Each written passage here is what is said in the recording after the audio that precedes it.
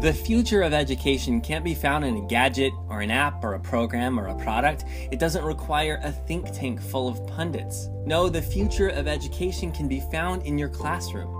Your classroom is packed with creative potential. You have all the innovation you need right there in your room, and you have the power to make it happen.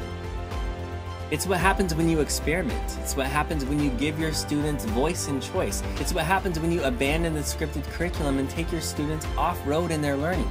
It's what happens when you teach to your students rather than teaching to the test. It's what happens when you unleash the creative power of all of your students, when you make the bold decision to let them make things and design things and solve problems that they find relevant. Sometimes it's messy and even confusing. It often looks humble. But understand this, that every time your students get the chance to be authors or filmmakers or scientists or artists or engineers, you are planting the seeds for a future that you could never have imagined on your own. That's the power of innovative teachers. That is why the future of education is you.